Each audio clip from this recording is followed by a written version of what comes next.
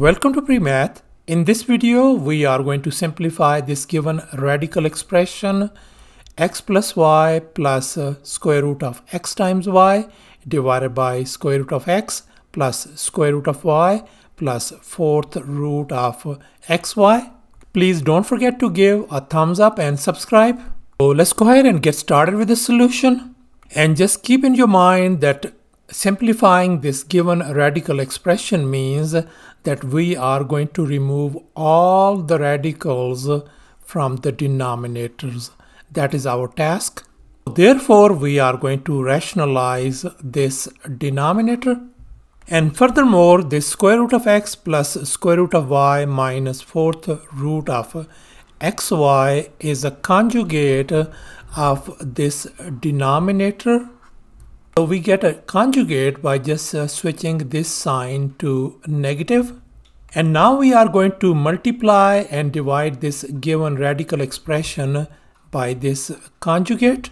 So let's go ahead and multiply and divide by the conjugate square root of x plus square root of y minus fourth root of x times y divided by minus fourth root of xy. And now we are going to multiply these numerators and the denominators as well. And now let's focus on this whole denominator part.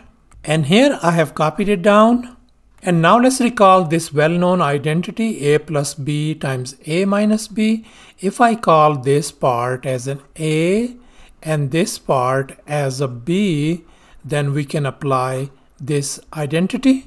Then this can be written as a square root of x plus square root of y whole square minus fourth root of xy whole square. And now let's recall this well-known identity a plus b whole square. If I call this part as an a and this part as a b, then we can apply this identity. So this could be written as square root of x whole square plus 2 times square root of x times y. And now let's focus on this term.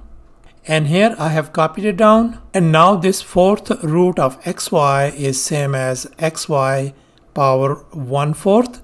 And if we simplify everything, it turns out to be square root of xy. So therefore, I am going to replace this part by square root of xy. So we can write this one negative square root of xy. And now we can see this square root undo each other. We got x plus likewise they undo each other. We got y and then plus let's combine these two terms. So we are going to get simply square root of x y. So therefore I am going to replace this whole denominator by this simplified form. And our numerator is going to stay same. And here in this next step, our numerator is same and our denominator, I have just copied down this one. And now we can see that this factor cancels out with this one. So we are just ended up with this factor only. So our simplified answer is going to be simply square root of x plus square root of y minus the fourth root of x y. And that's our simplified answer. Thanks for watching and please don't forget to subscribe to my channel for more exciting videos. Bye.